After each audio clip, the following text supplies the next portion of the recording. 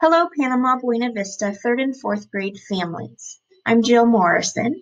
As a member of the Instructional Services team working to support P-BVUSD's distance learning, I wanted to take a few minutes to provide a preview of the second learning packet.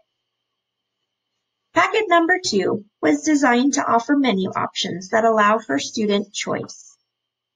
Section 1 and 2 provides activities for English language arts and mathematics. Section 3 provides activities that are geared towards research and writing with some listening and speaking as well.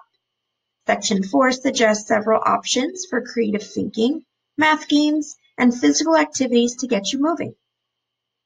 The packet contains all of the materials needed for successful completion. Here are some of the activities we think your student will enjoy. The first is a mathematics activity. The goal here is to use numbers flexibly. Students will take the digits 1 through 7 to use only once. Students will move the numbers around in order to make the equation true. See how many ways that you can make a true equation. And creating an infographic. In this activity, students will read both articles, choose one that they enjoyed reading about, and create an infographic that could be used to inform others. Students can either use apps like Canva or draw it by hand on paper. Here you can see a few examples of what an infographic might look like. A virtual learning schedule is not the same as a traditional school schedule.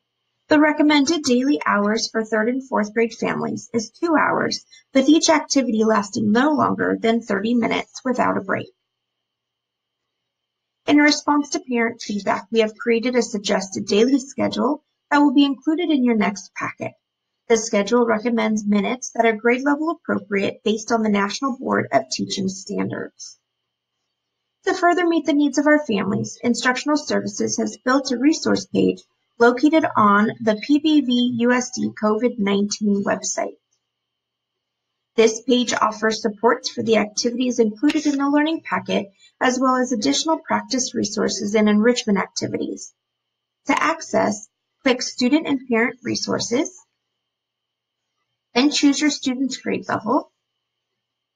Once there, select Learning Packet Help.